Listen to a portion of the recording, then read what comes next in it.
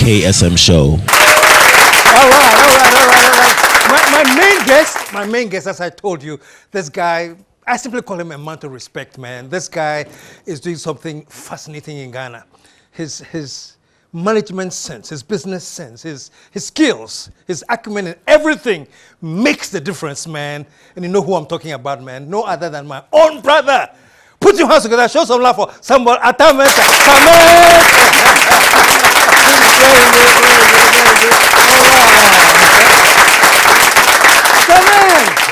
Welcome to the show, man. Thank you very much. It's good to have you here. Good to be here. The first time I had you here, well, I was then recording at Metro TV. That's correct. Yeah, you had come to talk about Mogo. That's and you brought Teddy Osei to my show, man. Cheers a lot. Take a quick second. Look at Summons. 2006. 2006, yes. Right? Take a second. 2006. Look at Summons right there. Let's talk about Mogo. Music of Ghanaian origin. Yes. The concept, the history behind the concept, what is it all about? Well, Mogo is a celebration of Ghanaian music, to put it straight. Now, we just talked about Mogo as an idea to try and reverse the decline of authentic Ghanaian music and also advance new talents and new formats. When you say authentic Ghanaian music, what format are you talking There's about? a kind of music that when you hear, it represents the soul of Ghanaian music. The kind of music that when you are outside of the borders of Ghana and you get just a string or two of that kind of music, you know that this is Ghanaian music. Well, how have you been, man? And Mogo? Well. Yes. It still lives on. Still lives on? Yes. We're going to talk about so many things, man. Yes, I have some men here in the house, man. But one of the things that you and your team at CITI seem to be doing is creating something new, man.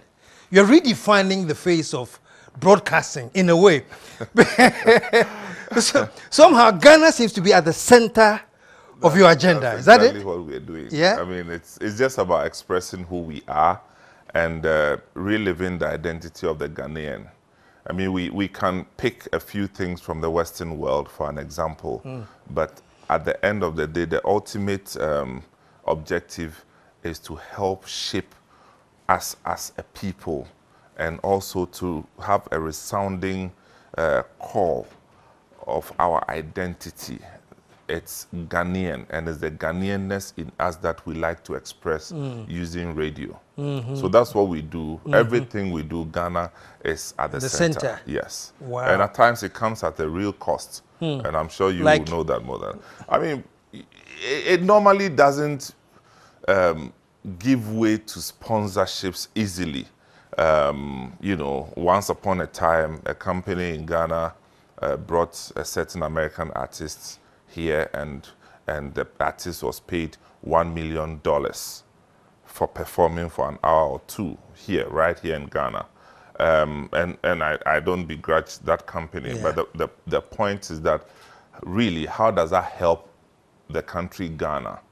You may be the best industrial performer, but you know, if the Ghana platform is not elevated to a certain level, you are dwarfed by other performing countries. And so it's important that at all times we look at how to elevate the Ghanaianness in us to bring out the identity so we can compete at the global level as a people. So that's why we do Ghana stuff. Yeah.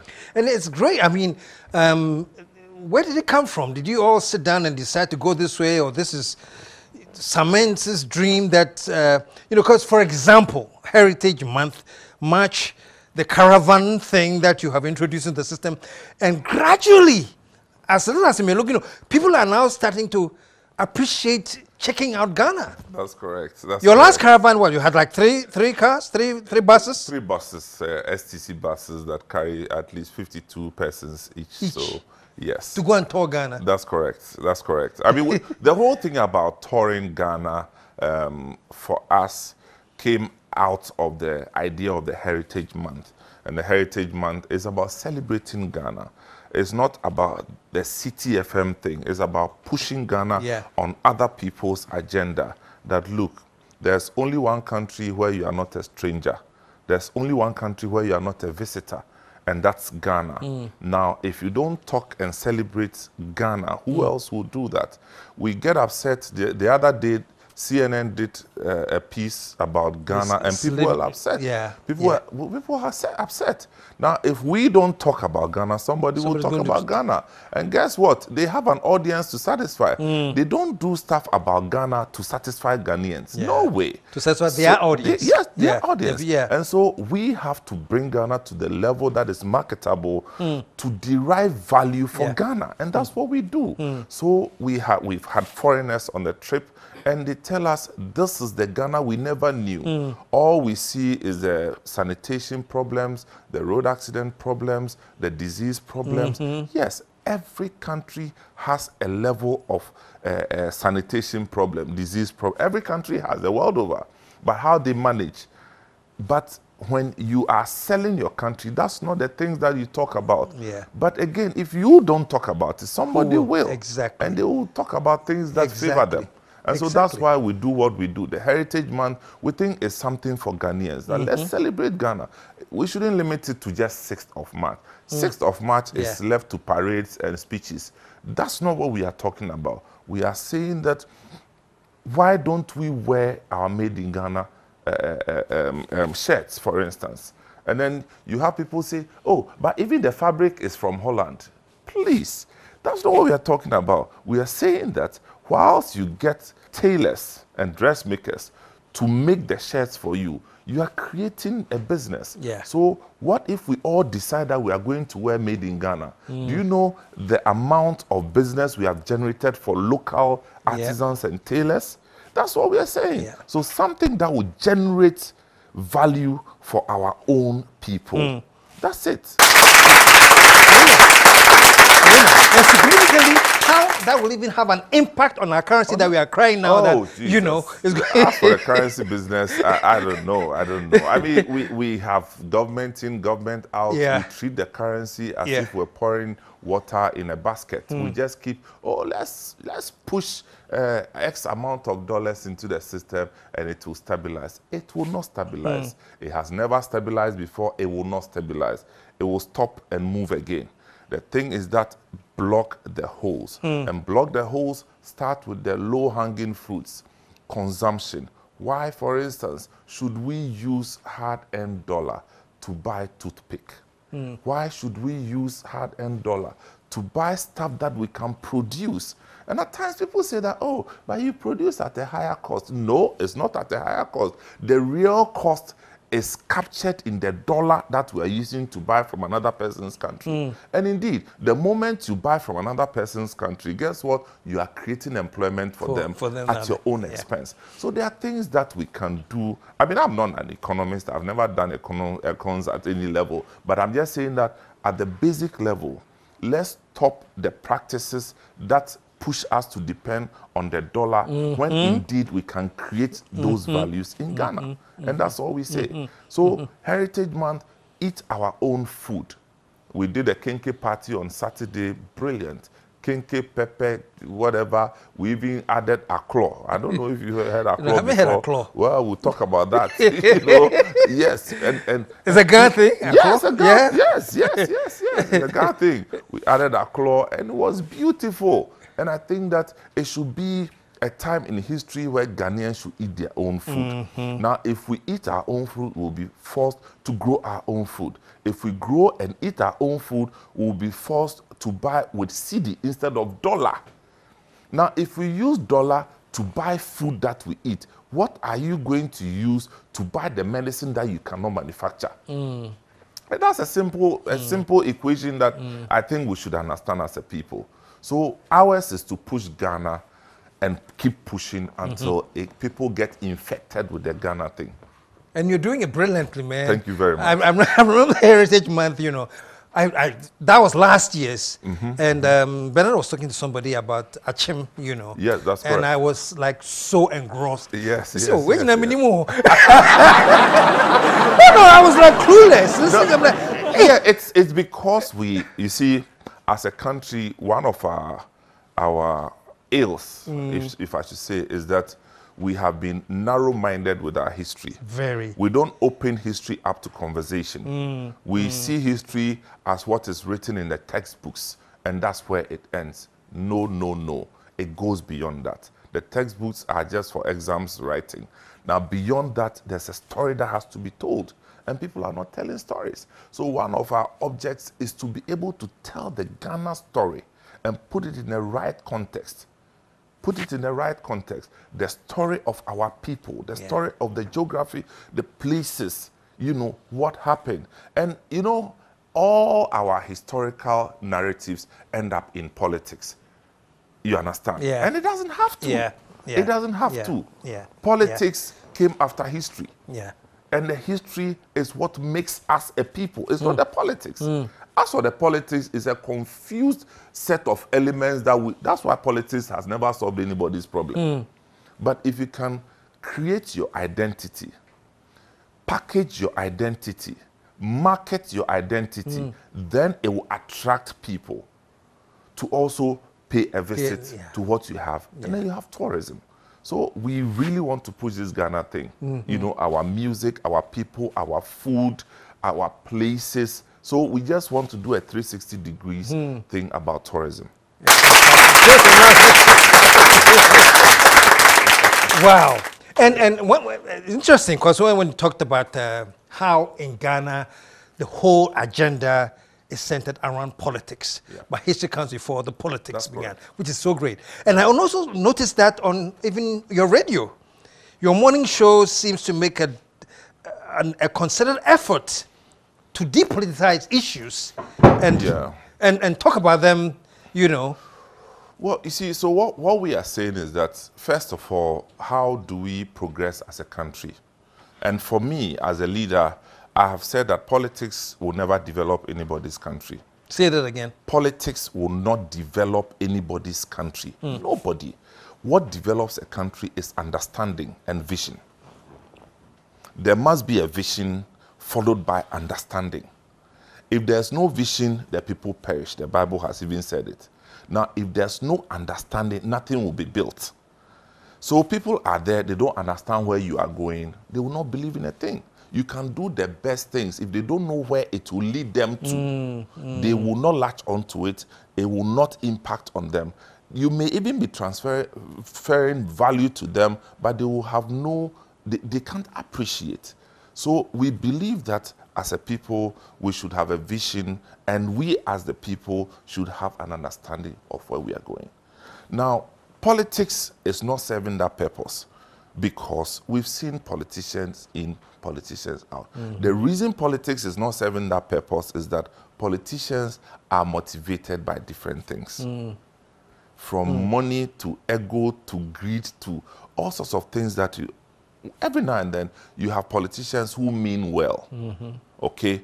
But we don't have too many examples for the younger people who want to go into politics to emulate.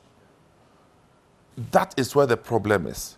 That selflessness in politics is what we are missing. That can somebody want to go into politics and not care about, you know, amassing wealth for themselves in Africa, in Ghana? It's a big question.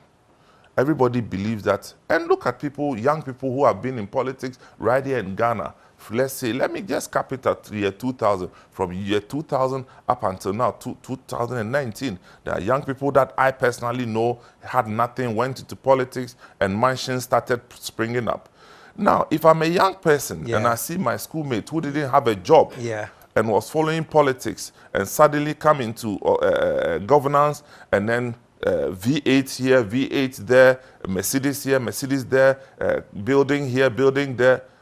Please, what am I supposed to do? That becomes your motivation. That becomes my motivation. That inspires me. And for me, that's the bigger problem. You know, we should expand the conversation so that people will have options. Yes, politics is good, but that by itself is not what solves the problem. It's when we have understanding of where the conversation is taking us to, then our problems, first of all, will be identified, and then we can solve them. And it's fantastic, you know, because this is the agenda that is driving people more and more towards your station, well, you know, because people seem to be identifying, oh, yeah, there's something else other than politics. Yeah, because there are issues. Granted, in a least developed country like Ghana and most LDCs, what we call development issues tend to be political issues. What they call bread and butter issues. So what to eat, where to sleep, health issues, you know, they tend to be political issues. But what we are saying is that the confrontational approach to politics makes these essential elements of non-effect. You know, they crowded out. Yes, they are crowded out. You know, so let's bring the conversation to, for instance, in the last 1 week, there's been conversation about militias, about something called double, you know. Well, maybe it's good to know, but I do not think that should preoccupy everybody for a whole 1 week. When people outside of our main urban areas don't have the potable water that we have promised them, transportation is bad, people have farm produce that gets, you know, rotten because they can't move from one place to another, they lose value, they lose their survival, because if you look at Ghana, because of our land ownership systems, we are not able to go into the huge industrial farming, because how much land can you own for you to come to that commercial level of farming? They have maximum 10 acres, you know, but you are competing with farmers in Indonesia and Malaysia who own, say, 100 acres, thousands of acres, you know, so economies of scale. So you do all these things. We are not thinking of how to compete. Every day is politics, and we think that, no, this politics thing will destroy us. And that's why we don't make it part of our programming to let politicians drive our conversation, because they themselves, they don't know where they are going with their conversation. They themselves don't know. The politicians don't know where they are going. You think they are clueless? Well, I will be reluctant to say they are clueless. Yeah. They may have an idea of what they want, but by their action, they don't seem to know where they are going with their conversation. Because that's the reason we've had certain things on the agenda for years and yet no solutions. The issue of public or mass transportation, the issue of the BRT systems, the issue of agriculture, getting into our local settings and seeing the best ways to deliver health. You know, so all these things are part of the conversation. And ours is to keep the country focused on development, not just politics. The politicians can do what they want to do, but our aim is that let's not amplify the non-essential things that politicians will do. They should have their day, but we will have our way. Put your hands together. So, man, yes, sir. let's go back a little bit, man. You remember the first time we met? Oh yeah, that was in the 90s. Yeah, in the 90s. On the 8th floor of the Trust Towers. I think that was the first time I met. Yes. That's correct. When you were doing the Vibe program. Yes. And so much energy. You know, and then I was at Joy FM. I remember. You know, I used to come to you and see what you were doing, and it was exciting. We had great time. But I'm glad, because it was during those days, or somewhat, you know, then eventually we had heard that you had moved from Joy. Yeah, okay, so I was at Joy from 95 up until 2001. 2001, yeah, okay. Just after okay. the elections, okay. that's when I left. Yeah, when President Kufuor took over, then I went to the University of Leicester to do my master's program. So quick did. After 2 years, I actually resigned, I think May of that year or so. When I was halfway through my master's, I just thought that, look, let me get another experience. But I didn't resign before leaving, to be honest. Okay. I just took a leave of absence. Okay. But in between my course, I just decided that, look, let me try something else. Yeah. And so finished the course and joined Coca-Cola West Africa. So I did that for another 2 years, you know, taking me through the regions, Liberia, Sierra Leone, everywhere else. And that was also solid experience for me, because I just first degree computer science and didn't know a thing about marketing, but CITI had that belief in me and just thrust me into radio. Now, doing my master's and then getting into a real marketing operations function with Coca-Cola, and that was an eye-opener. And so when I had the opportunity to come back to Ghana into radio, you know, my direction was that if I had to do radio, I would want to start from scratch. Really? Yes. Why? Because I thought that I had amassed for myself some level of know-how and resources to the effect that I could start and overtake. I could start and overtake. And that confidence came as a result of my own, as a person, my involvement in the setting up of Joy FM, Adom FM, and Love FM. Of course, it's not something that is written anywhere, but I know what I know. And so based on that confidence, I knew that if the ideas that I churned out working for Mr. Chum, and God bless him forever, working for Mr. Chum, if I would put half into something that I'm personally, you know, involved in, then I'll be successful. So that was my confidence.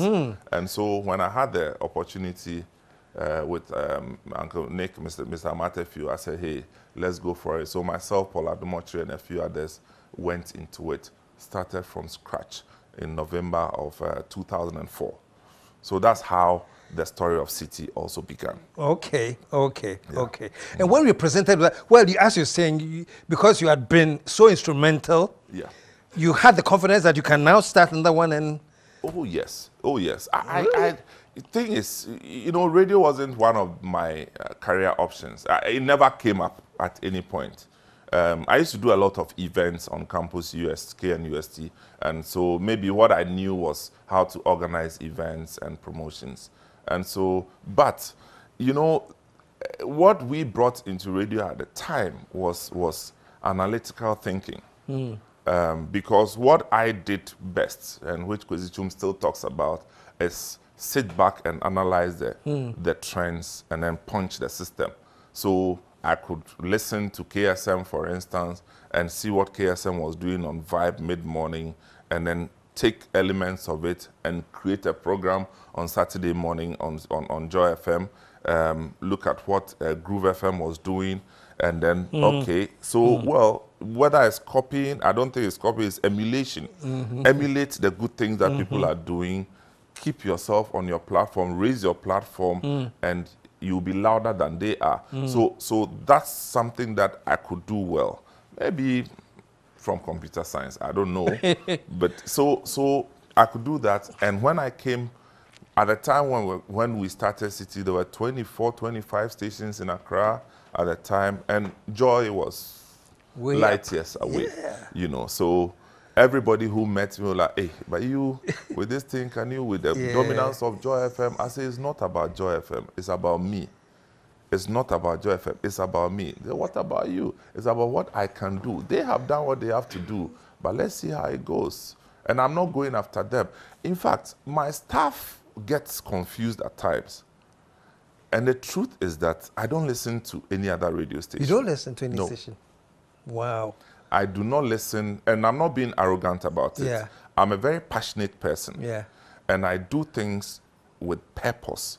And one of the things I said is that I will do what's in my head, what I plan to do, not what somebody else is telling me to do. And I do not listen to. There are times that I remember meeting a young man, and he came up to me and started talking, you know, oh, Samens. We spoke for a while. So when he was leaving, I said, but where do you work? He said, oh, so you don't know me? I said, well, maybe I've met you. He said, oh, I'm the one on this radio station every morning. I said, oh, sorry. You know, and he probably thought I was making fun. No, I do not listen. Because I have a picture of what radio should be. And I don't want... And you think maybe listening will distract you or let you aim at something you shouldn't be I don't even know, but I just know that I don't have the motivation to tune in to listen to. A few times I've had to listen is when, for instance, somebody has called me that, oh, there's this thing happening on this station, and then I listen in that. But as a practice, I don't listen to any other station. No, I haven't. I haven't. So we had a picture of what we wanted to do with CITI. Let CITI be about Ghana. Let's drive the development issues.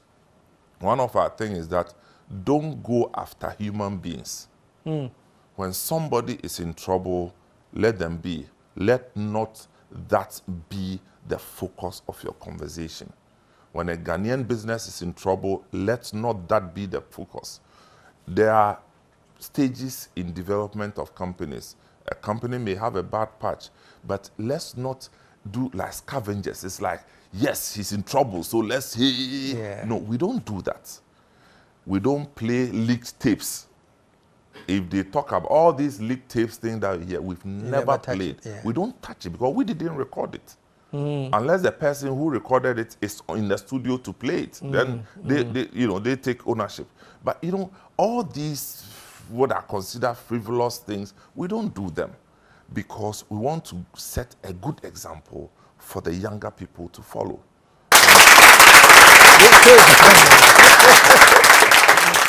And are you so far you're happy because it seems to be working then? Well, we are content with what we have. We are content with what we have.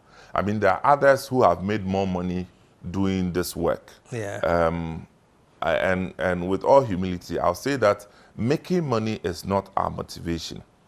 Making just enough to keep us going is what we are about. And that's why we employ younger people all the time. I want the station, as the character of the station, to be represented by younger people. And that's why for most CITI events, when people come, they don't see me. They don't see me because it's not about me. It's about the people. It's about the younger people. And that's why you find the Bernard Avles, the Jessicas, and all these people leading the pack. And that's how it's supposed to be. Very soon, and I see Bernard now pushing other people. So you have the young boy, Caleb Kuda. You have, all these young people also coming up. Kujako Toboating and the rest. So they're all coming up. And that's how I suppose, that's the succession that we do while we sit back and then give guidance.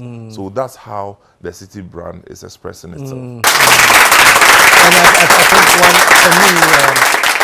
for me, what I find immediately noteworthy about the brand is you groom, right? You don't poach. You just no, as for poaching is not part of it. You just really, because Bernard Avle was from university. It wasn't that, but you groomed Bernard, and he's now we top.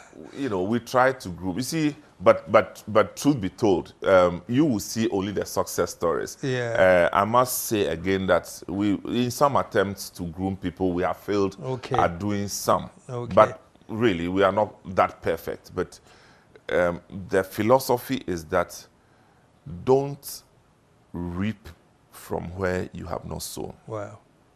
So don't sit back, go and take money from another industry by fair or foul means and come and pump it into the media by buying, quote and unquote, buying people, already made people from other established companies to build your kingdom. My Christian principles will not allow me, because I know where that will take me. That with the same effort that you get money to buy people, somebody who is richer than you one day will come and start buying people. And we may end up buying everybody from you. But if you inculcate in the people a sense of loyalty, where they feel that ownership of the process, that we own it together, we are loyal to the brand. In succeeding, we all succeed. In failing, we all fail.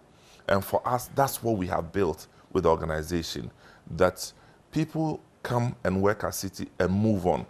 But I can say that the movement to other stations since we started, we have less than 5% that people have moved from Citi to other stations. Yes, you have somebody move, but I do not recount any single occasion where one of our hard hitters or our key people will leave Citi and go to another station. I mean, you have national service people, they do, and we don't retain them. They may find themselves in another station, which is fine, occasionally. But generally, they will move from Citi and continue with education, or maybe after 5, 6 years, they would want to go into another industry.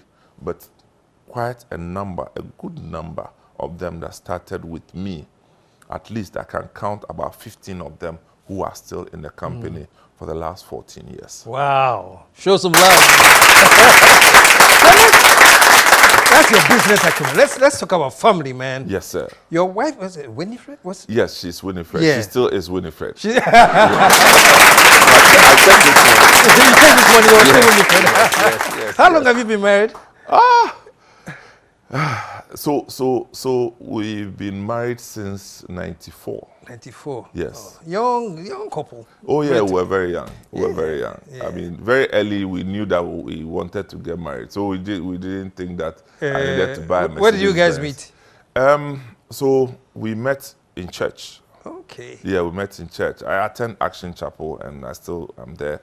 And we used to live in the same area, kind of. So we used to walk together, and you know, and one thing led to another.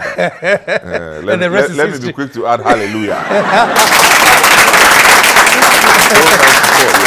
Oh, great. And you have 2 wonderful kids? Yes, I have 2 children, yes.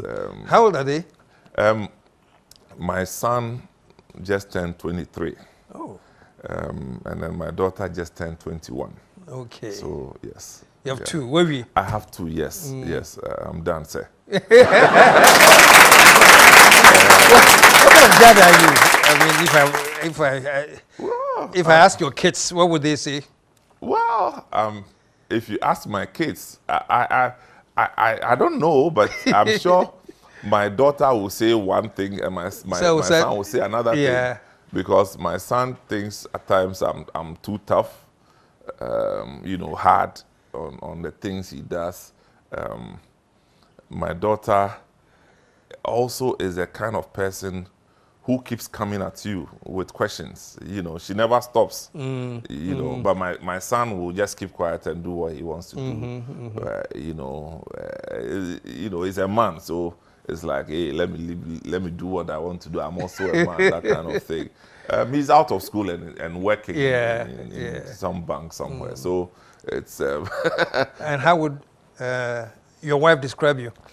My wife normally would she would say that this man needs more than one day from God to do things. Like I'm always up to something else, you know. In the beginning, it was difficult because I was all over the place. You know, I go to work, I never come home till 10 p.m. Radio, you know how radio, you know, the beginning of radio, and it was tough at the beginning, but years after we kind of found an equilibrium and then things. But she teaches and she does long hours at times, so we have a good balance now, or I believe. Final question. You've done great in radio, amazing. Great is not even the word, you know, terrific. Now the CITI TV, what are plans for CITI TV? And well, CITI TV is also coming on the heels of the CITI brand, and our thing is to push the Ghana agenda once again.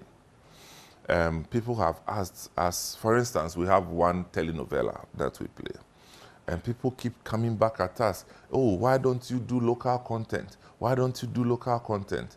And I say, yes, this is the kind of question you should be asking all the TV stations, you know. But guess what? We do 95% local content. 95% local content.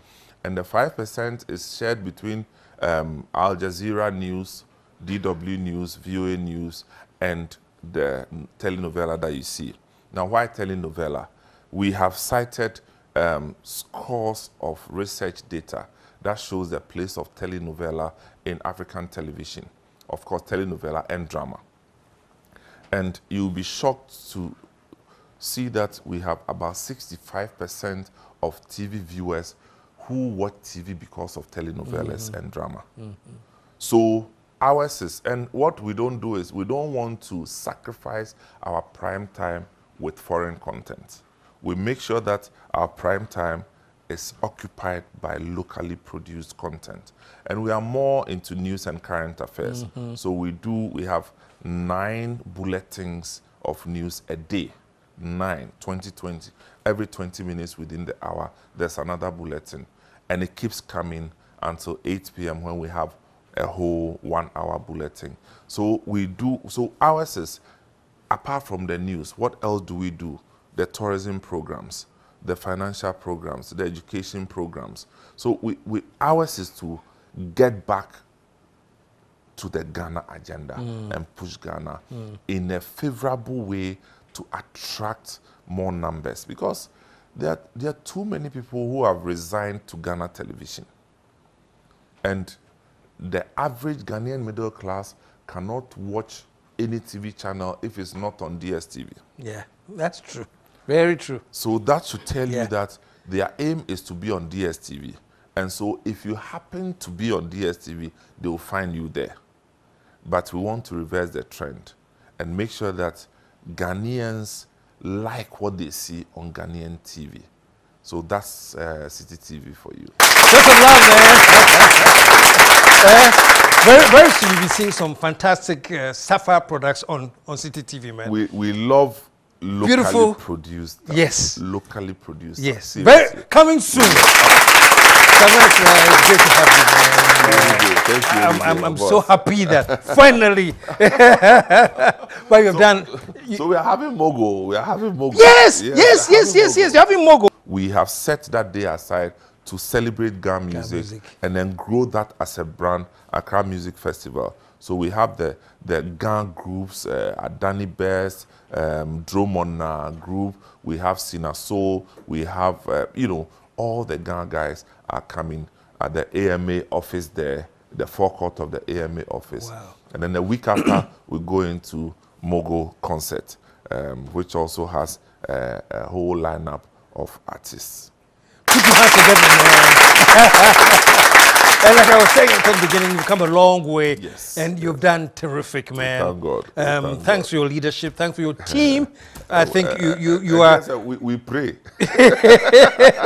we do pray, I must say. And I think that this should be part of the interview. It will be unfair if I don't add that. Because, you see, I say that because we've had very difficult times.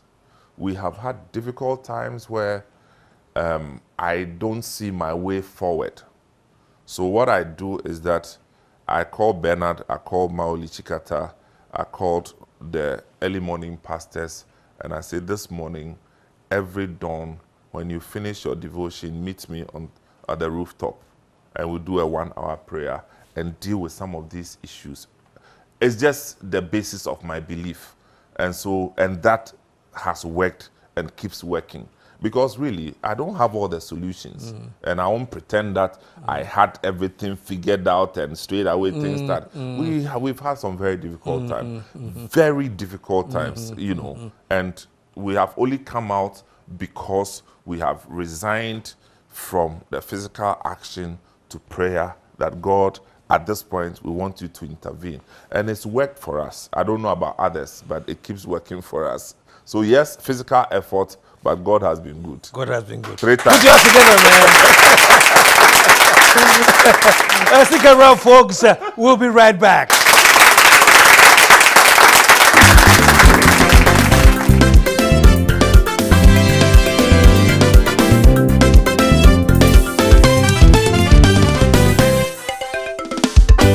The KSM Show